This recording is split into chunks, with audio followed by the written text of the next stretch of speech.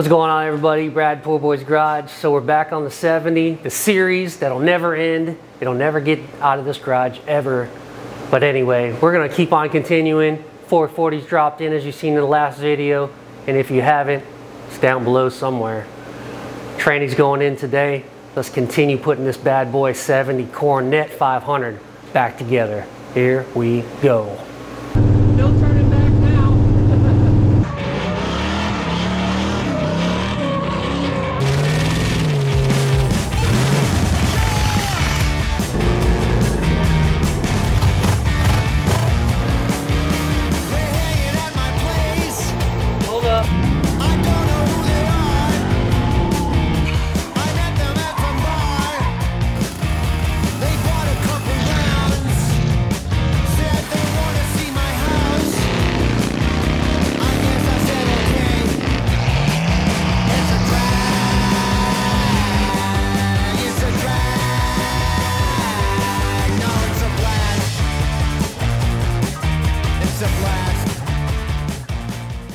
Alright, if you're just tuning in, there's about 4 videos left down in all my videos of how this car started, the story behind it, if you wanted to follow along, if you're trying to looking for some history on it.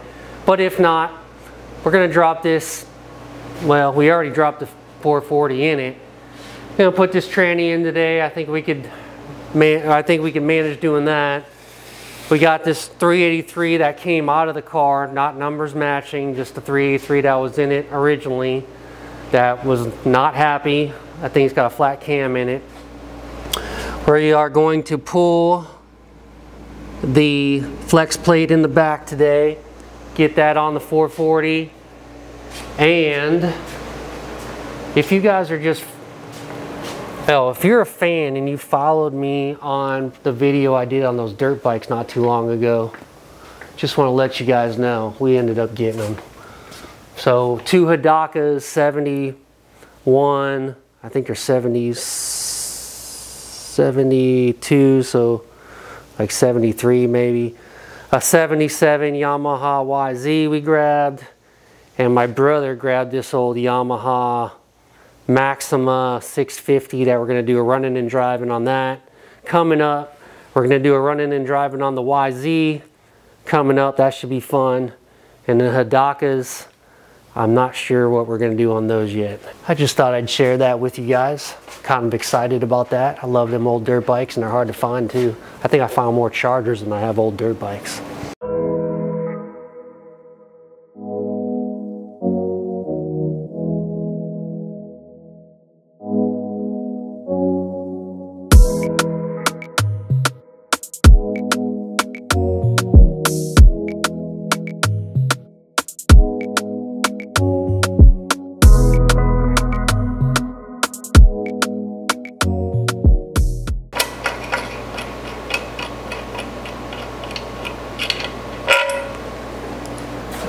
Alright, if you guys know, and I know most of you car guys do,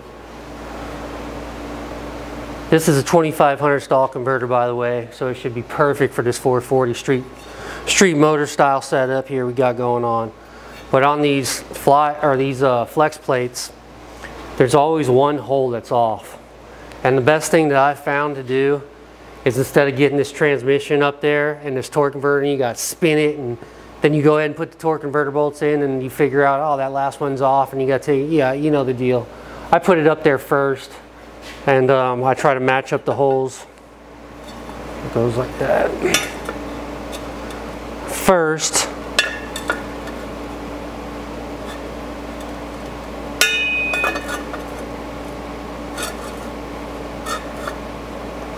Well, that's way off, ain't it?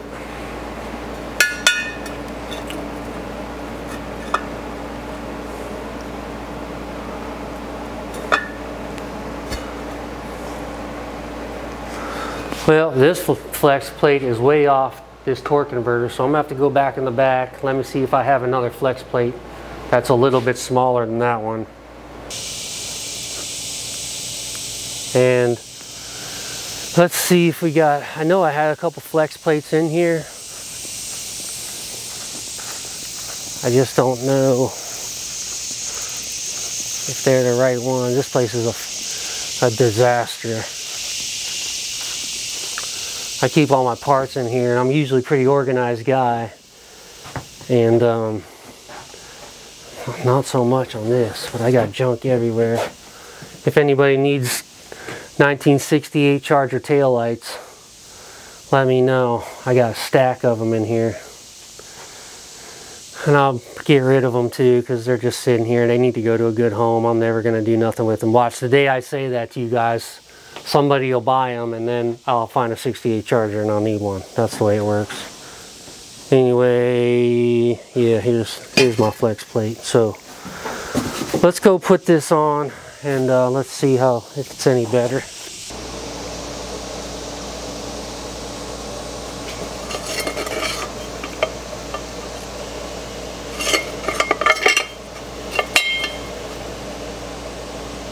There you go.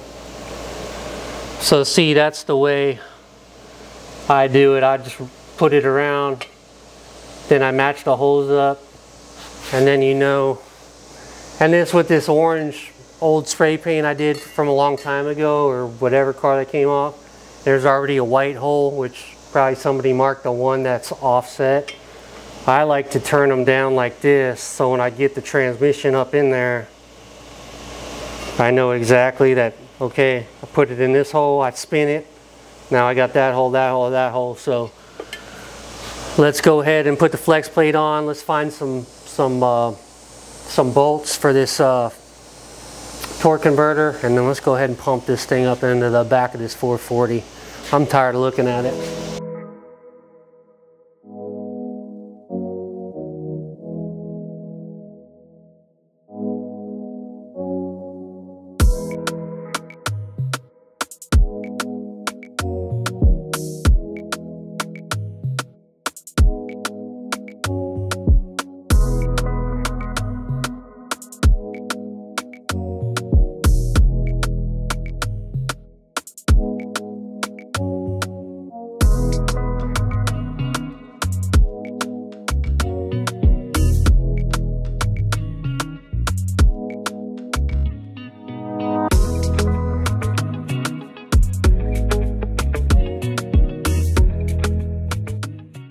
Our transmission is just about in. I'll show you that. We got the trans mount right here, and everybody knows what these are. And this thing is just a greased out, nasty. Ugh. So what we're gonna do, I can't stand putting greasy parts back in this car, even though it is ratty and it's an old 70. You know, it's an old 70. It's not like pristine or anything, but I don't like when they're all nasty and greasy, and I could clean them and put them back in, paint them, and make them look half-a presentable. But anyway, let's get this thing out to the pressure washer, and let's clean her up, let's paint it, let's get her back in. We're gonna get this transmission done today. We got a little friend here, I guess, that wants to hang out. What you doing, boy? Yeah, get back in there.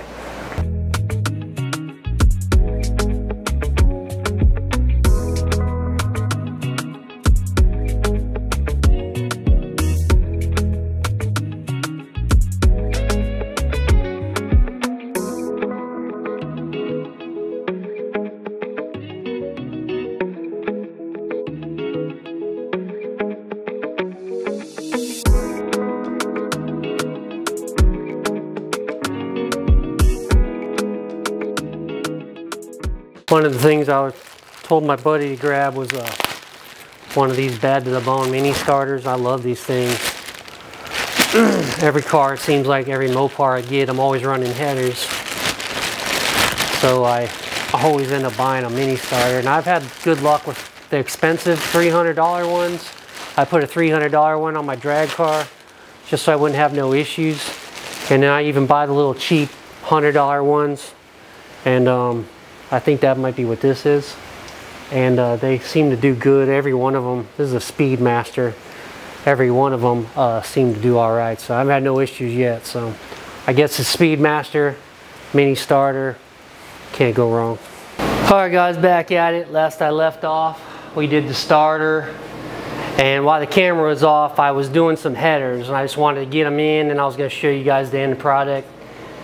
Now, we all know that headers are the best sounding, baddest thing on the car, makes all the awesome performance, sound great, but they are a drama to get put in. And let me tell you, these ones here, and I'm not trying to talk a lot of smack about products, but these are ceramic coated. You know, when you first look at them, you're like, these are a nice set of headers. But what these are is these are a knockoff out of jegs, made in China. Knockoff like Doug's headers, you know, like the expensive $800, $900 headers. And I'll tell you what, man, I've done a jack ton of headers just like I'm sure you did. And I'm not impressed with these at all. And the reason why is, one, all the bolt holes, the flange holes, I should say, they start lining up right here, no problem. You get your first, second bolt in, your third bolt gets in a little tighter. And as you move, and believe me, there ain't nothing you can do. I wiggled, I pulled, I've done everything you can. But when you get to this end, these last two, maybe even three, they're off. Like, and I'm not saying they're off by a lot, maybe like a 1/16 on a tape measure. I mean, it's nothing. But it's just enough to make that bolt want to go in there crooked. And once you start running them in crooked, you know, you're hoping that it'll straighten out, and it don't. Drive shaft is in. One thing I did notice and I don't like, leave me a comment, let me know what you guys think on this one. I can't remember what an original OEM length of a 70 Coronet drive shaft is supposed to be, but this right here, and I know she's up on the lift, and I know once you put her down it'll go in a little bit, but I already did put her down a couple hours ago. Yeah, and it goes in, but not that far. That's a lot sticking out right there. That means I probably only literally have an inch in this tail shaft. So we're gonna have to, this will work just, you know, to get it running and drive and rip it down the street. But man, I'll start getting crazy and want to start getting down with this car. I don't know if that's gonna make the cut.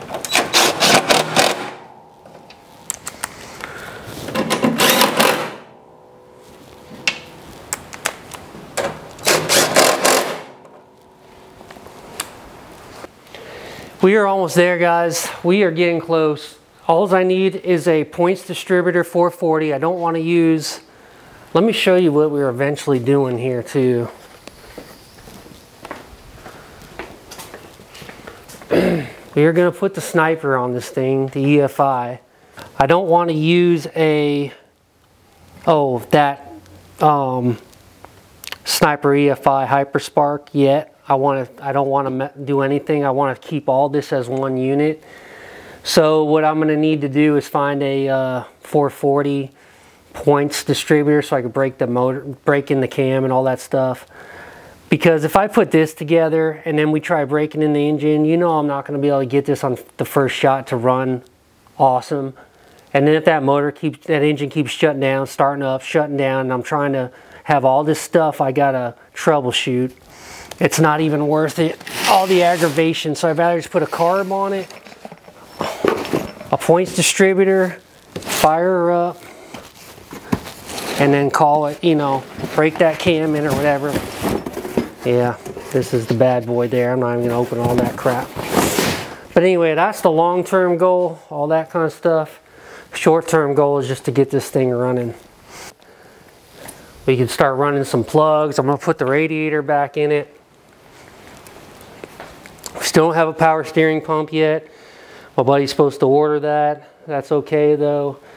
I didn't put the steering column back in yet. It's been so much easier with that thing out, and I don't even want to put it back in right now.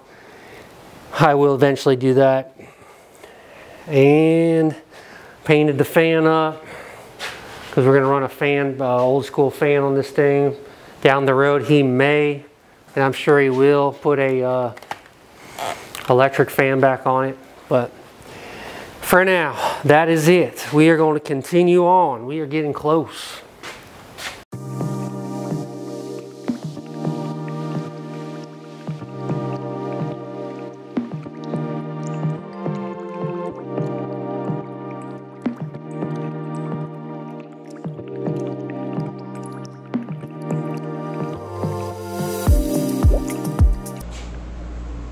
right, back at it. We are on our last obstacle before we start this car. And I got a feeling we're gonna have to close this video and I'm not gonna be able to start it for you guys, and I'm upset about it because I'm missing just a few more parts.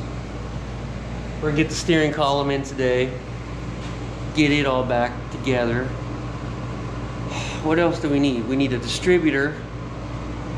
And I think I gotta do just a couple little odds and ends, nothing crazy, ain't even worth telling you because I don't really remember.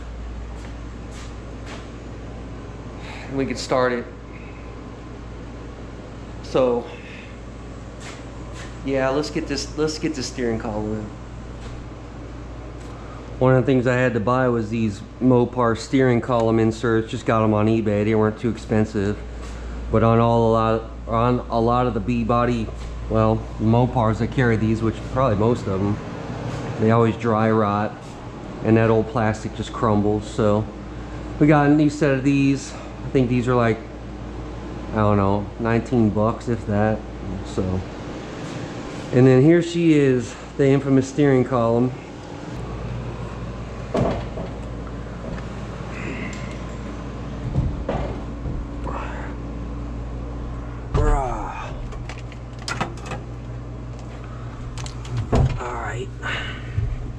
I'm gonna try to do this very methodically here.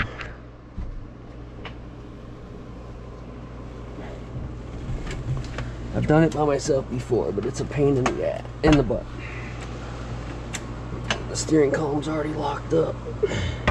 Let's see, it needs to go like this. Yeah, that's right. I don't get blinded here.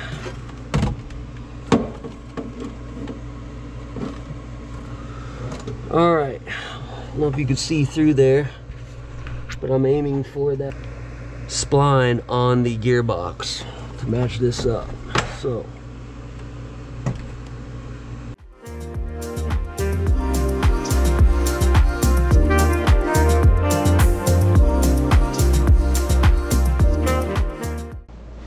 alright, so we got the steering column in. It's loose, but I'm gonna just knock the pin in here for this little knuckle, and that should be about done on that.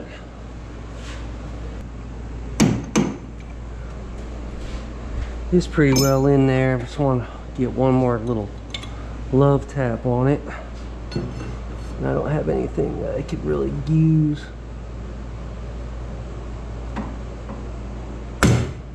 There. Alright, we're done. Alright guys, I know you're sticking with me on this 20-part series. It's not going to be that long, I promise. We're probably only going to do about 2 more of these.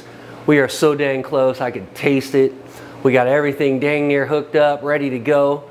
I'm just missing a few more parts, like a distributor. I got to get that. Tie up just a few loose ends, nothing crazy. And on the next video, we are going to fire it up. I did want to fire it up for this video. It's just going to take too long. I don't have the parts in my hand, but I want to push this video out to you so we can move on to something else. We got the steering column in today. If you haven't seen the inside of this car yet, if you're new to this series, I'll just show you real quick. Just a, 70 Coronet, just a ratty old console shift Coronet 500, real deal. If you're into those Coronet 500s.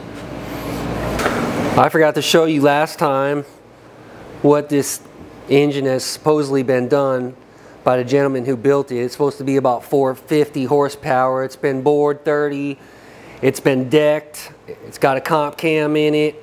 284, 507, 296, 510. That's what it says, TAC. I don't know if that's the parts number. I don't know what that is. It's got comp lifters. It's got a Melling high HP oil pump. High performance is what I'm trying to say here. It's got new valves. It's balanced. It's got ARP. Why do I always say AARP? It's got ARP bolts. It's got the 7-quart oil pan. New bearings. It's got a 3-volt timing set in it. I mean, it should be a good running 440. We shall see. We opened it up when we first got it, and just to double check exactly what he says it is. Oh, 10-to-1 compression too. And everything looked to be jiving with the paper and what he told my buddy on it. So I do not think we will have too many issues, knock on wood. I'm excited. I hope you guys are excited. I really wanted to start this up before this last video, and it's just not happening. I just need a few more things. It's going to be one more. I promise we're going to start it. Now, if you remember, kind of towards the beginning of this video, the drive shaft is the wrong drive shaft. A buddy of mine came over and said that's an A-body drive shaft. That was actually the one that was in the car and we were using to drive it. Who would have thought that it was so short up on the yoke going into the tail shaft? I never would have thought that until I put it in there, and then I'm like, holy crap, that's not right. So we literally have like an inch into the tail shaft right now, which is fine, you know. Well, it's not fine, but it's okay to drive slowly, you know, nothing, don't womp on it, don't get crazy with it, but it's fine. I mean, we already took it a few miles anyway with the old 383 in it, so I'm not really too scared. But our big thing is getting this thing fired up, break this cam in. So that's the series on this one. We will continue and we will get this thing fired up. We will definitely start ripping this thing one of these days. But anyway, we're gonna prime up the engine on the next one. I gotta dump a bunch of, I've already got oil in it, but I wanna put the tranny fluid in and make sure it doesn't leak, and put some power steering fluid in it, some blinker fluid, and we should be ready. Anyway, stay with me on this one. I know it's a long one. My name's Brad, Pull Boys Garage, let 'em rip, not rock. Keep on saving them, don't send them to the crusher. Until next time. We are out. Never Ending Coronet.